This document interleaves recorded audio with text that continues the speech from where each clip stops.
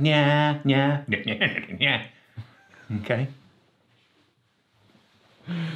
Right, we're ready. Okay, so I'm just gonna try and really, I really want to feel this man. Okay. Until rescue. Al Watson, take one. Yeah, yeah, yeah, yeah. Yeah, yeah, yeah, yeah, yeah, yeah. Yeah, yeah, yeah, yeah, yeah, yeah, yeah, yeah, yeah, yeah, yeah, yeah. Yeah, yeah, yeah, yeah, yeah, yeah, yeah, yeah, yeah, yeah, yeah, yeah, yeah.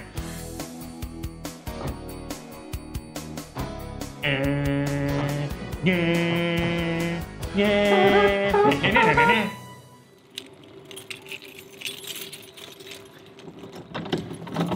It's pretty sweet in here.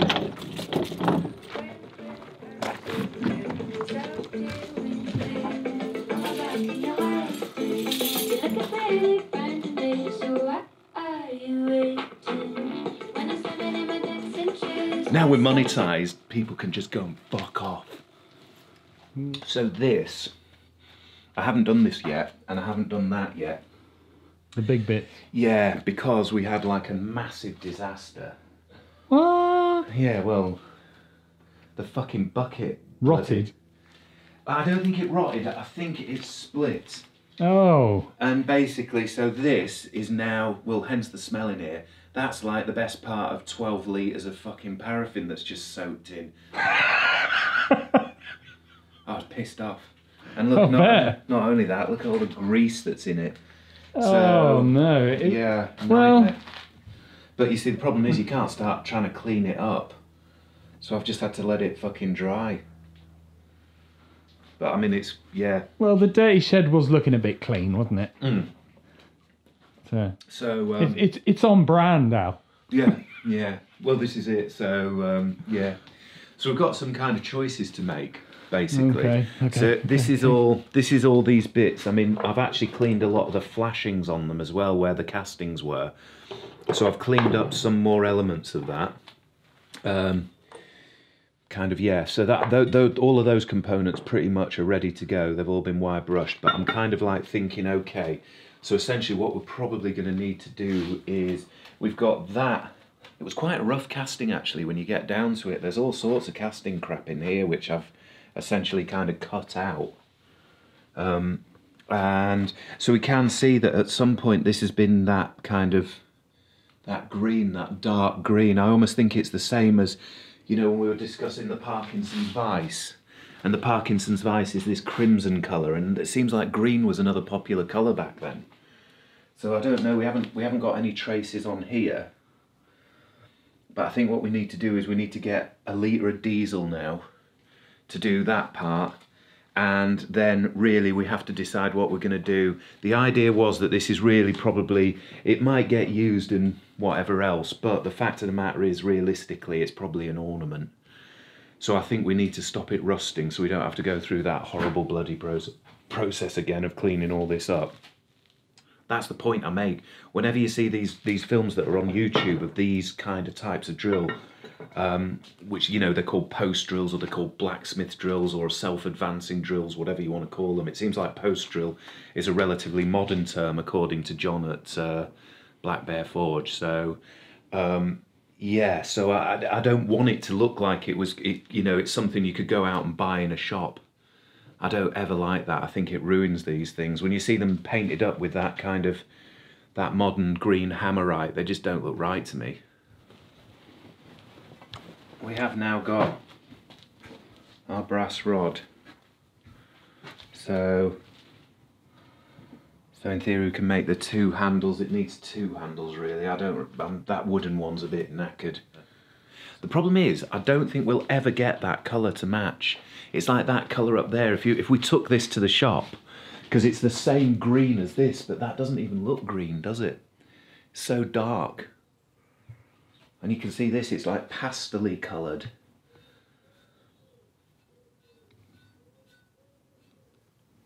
You need to make a decision then, don't you?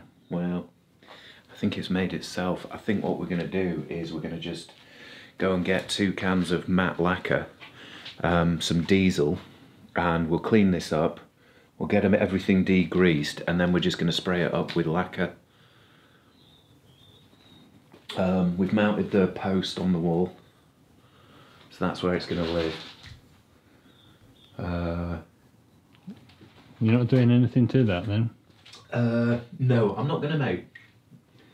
I just think, what's the point of... I mean, it is absolutely saturated with oil, so I don't think there's any point doing anything to it. I think just leave it as is. So, will that... in there. I didn't like diesel the first time, I don't think it's going to like it now. Oh, hang on. That's a bollock.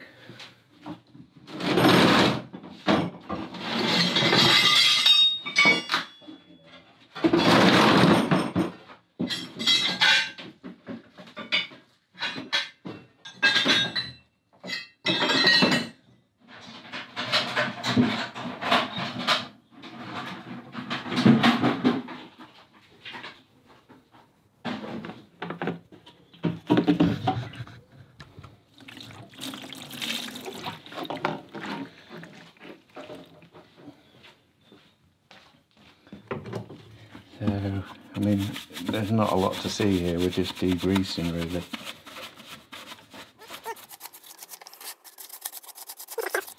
Yeah, it's coming off.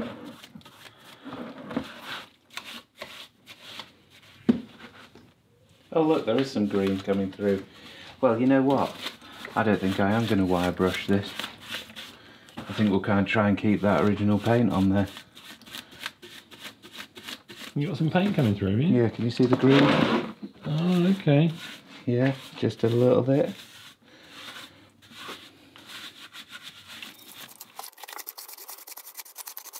So is that enough brass to make 2 handles? Yeah. You got an idea for how you're going to do that? You're happy with that? Yeah.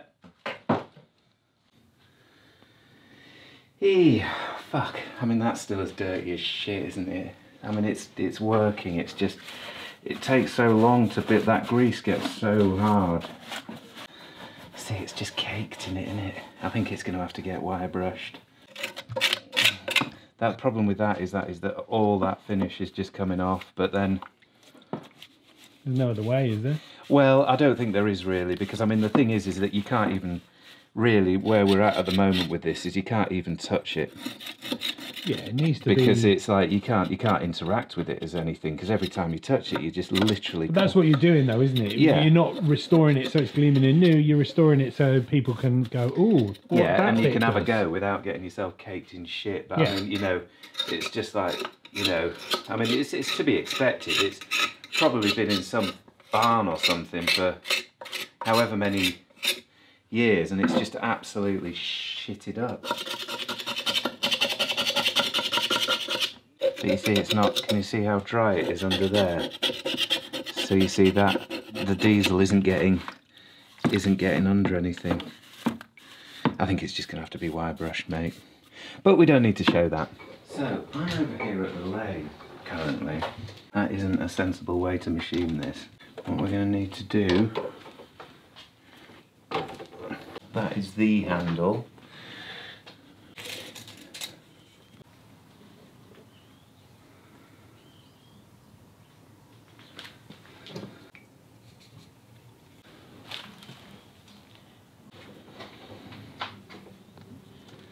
Silly machining, but I'm just going to hope.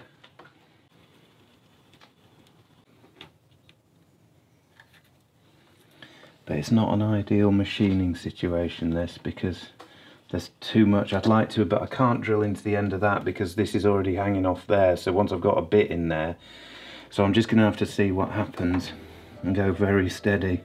But I don't know if this is going to work.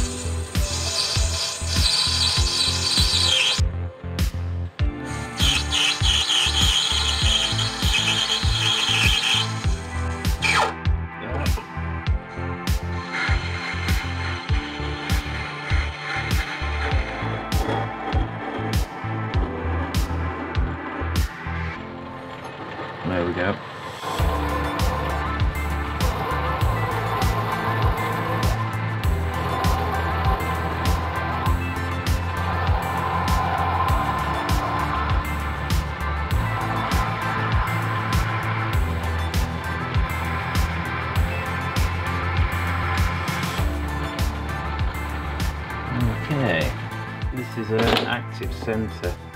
So basically what it does is it just stops this from flexing when you're machining. So, then we lock that off. There's no threads in there, but that to me is a bit small. So what are we going to do? We're going to have to build a little shank on it.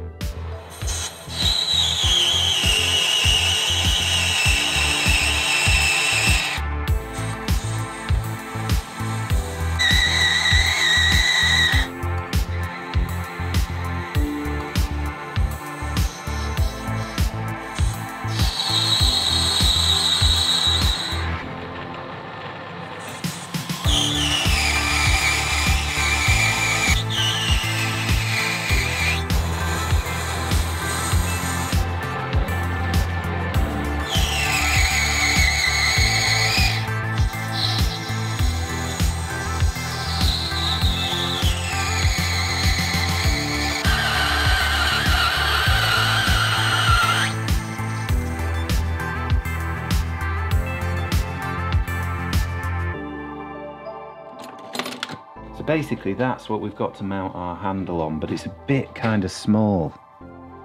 So we're going to widen that up first.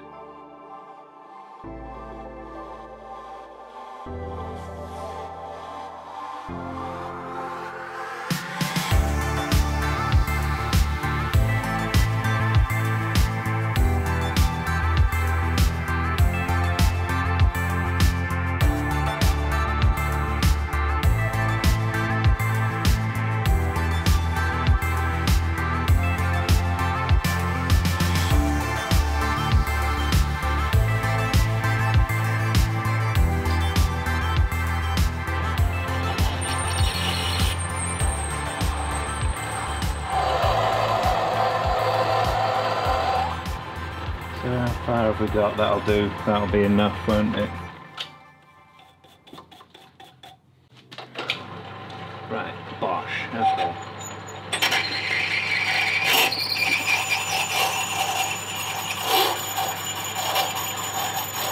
Listen to the noise it's making. Got a little wobble on. That might account for our 0.1.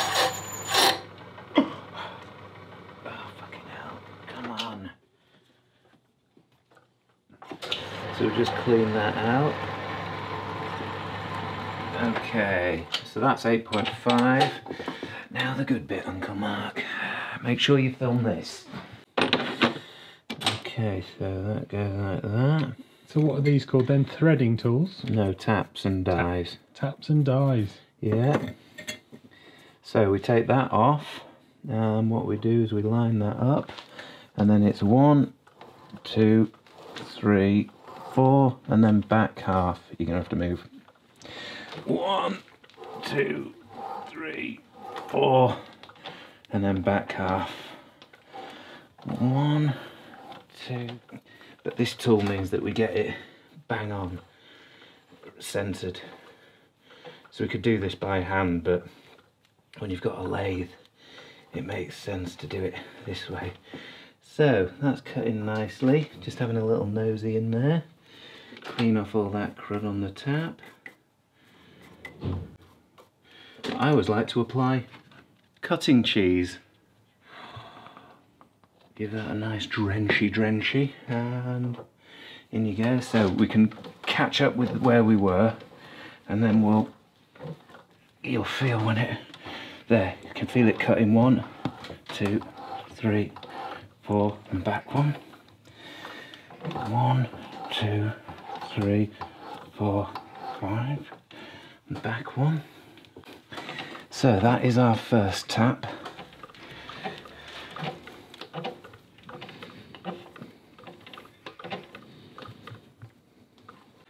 So let's get a bit of cutting cheese on. So this one will cut closer to the bottom of the hole than the last one, but it's not cutting yet. So this is your bottoming tap, and you can see the difference between that and the starting tap. So this one cuts closer to the bottom of the hole than this one. So this is our final tap. So there's usually 1, 2 and 3. Usually people just use 2 and 3, but we've got proper sets, so we'll do it the proper way, I think. Cutting cheese. Why do you call it cutting cheese? I don't, everyone does. It's a homage to the mice that would be in the workshop in the Victorian era. You'd leave out a little bowl of oil and they'd come along and poison themselves to death. Then you grind them up and put them on the gears. Yeah. Mm. And their bodily fluids would produce a grease-like substance. Okay. You're so knowledgeable, Al. I don't make things up either. We've gone way further than we need. But why we've done this operation now is because when we form the handle, you ain't going to be able to grip it. So you wouldn't have been able to do this other than freehand or on the pillar drill, which inevitably would have led to a fuck-up. It's a homage to the Victorian era when little fuck-ups would be running around the machine shop, getting their fingers caught in stuff and generally being a pain in the arse. And then you grind them up and put them on the gears, yeah? Yeah, you grind up their flesh, put them on the gears, and they produce a waxy grease-like substance that protects your machinery. Of course, that was all banned just after the Second World War. I suppose now you want to see what we've actually achieved, don't you, Mark? It might be helpful, otherwise it's just you stood over a machine for an hour. Well, yeah, well we haven't even fucking started yet. Oh no. No. Look at the sweetness of that. So essentially we've just, this is M10, it's not necessarily the bolt we're going to use, but that is just nicely in there. I think what we'll do, get that in there, turn that on, and then just touch it, and then back, and so that just means that our nut will just start a little bit nicer. This now goes onto there. And that's our handle, except it hasn't been shaped as yet. So we might just need to adjust that bolt and put a couple of washers on it so it spins nicely. Show me then, show me. So, yeah, so there we go, look. It's not the most amazing piece of machining in all the world, but you know, at the end of the day, it's a few operations. You've got to, when you're machining, you've got to think about processes, because now what we want to do is we want to shape this handle, and in doing that it means that we can't grab this end. So what we're going to do now is, now we've got that end pretty much ready to go, that goes into the chuck, get that kind of leveled up. To stop the whip, so to essentially stop the kind of, what we're going to have to do is just put a small little spot in here, be a spot drill again,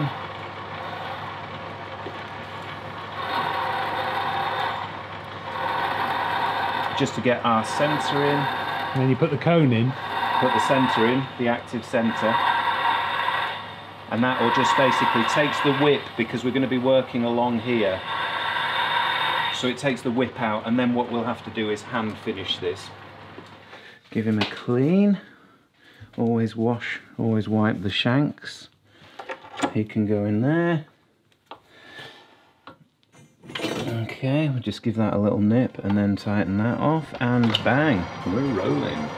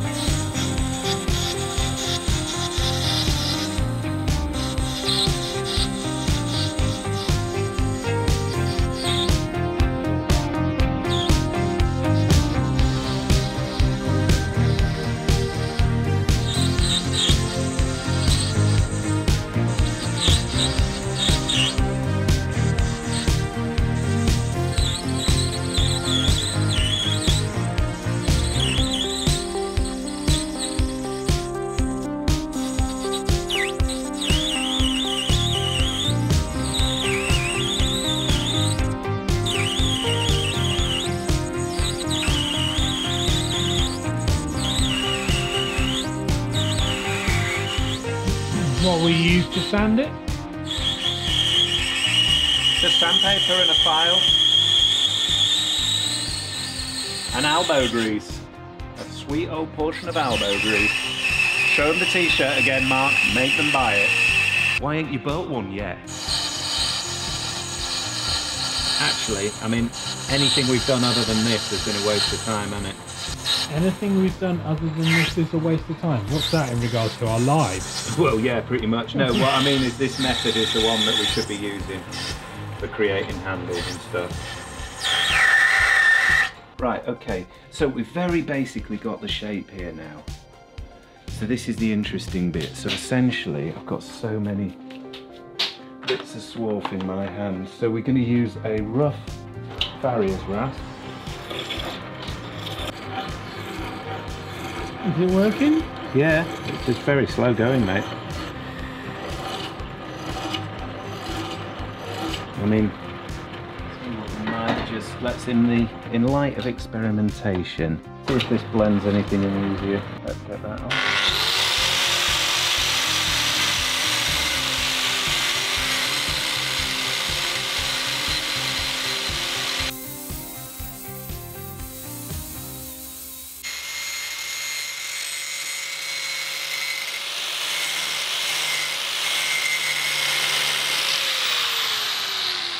Actually kind of works, doesn't it?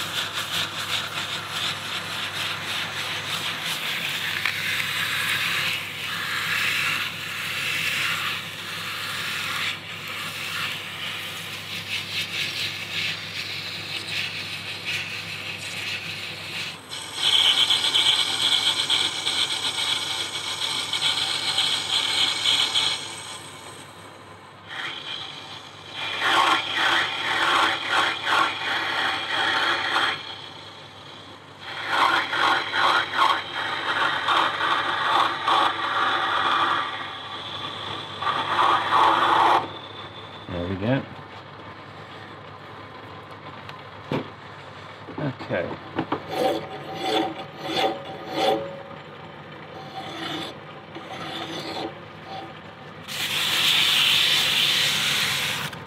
Oh, we're getting somewhere now.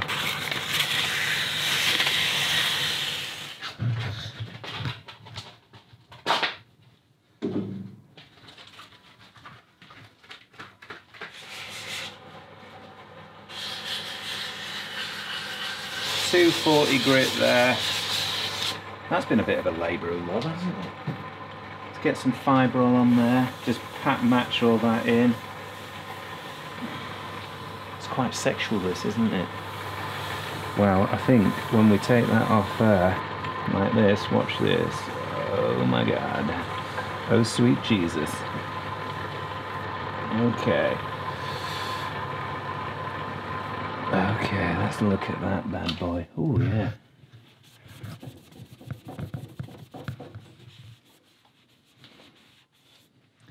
Well, I think for our purposes that is good. It feels great in the hand. And there we go. So, Coming to like. so I mean that's, you know, essentially right. So there you go. And I mean it is literally just a case of just keeping going through all the tedious.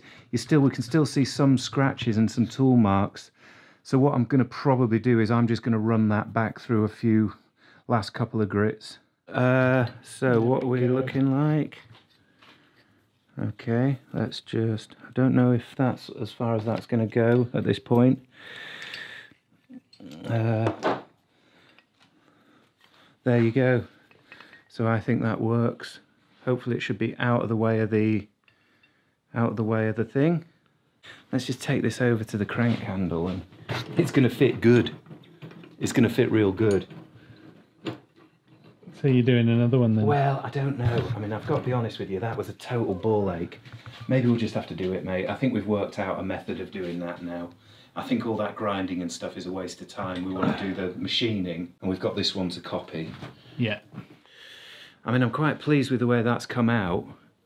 You know, again, like I say, I am going to bob that back in. But bloody hell, it looks like some sort of surgical tool, doesn't it? For I don't know what. Oh, that's the thumbnail. Making a metal dong. I mean, maybe I'm going a little bit too much. Maybe I'm touching it too much. People are starting to worry. Why is he holding a metal penis? What's he trying to prove to himself? I don't know. So there we go anyway. That's going to look brilliant either on the top there or on the crank handle. So one or the other. We might make a smaller one, but that's it. So next time, so we've got that to still clean up. Yeah. But you see, I'm going to do that off camera because it's just going to be like wire brushing for an hour or more. Yeah. And then we've got all these components to spray, to get lacquered up, to get everything greased, and then to get this kind of mounted and then have a go with it, really. So, but I do think what I'm going to do is I'm just going to do the right thing and just going to give that just a little bit more up through the grits. But I think that's us for today.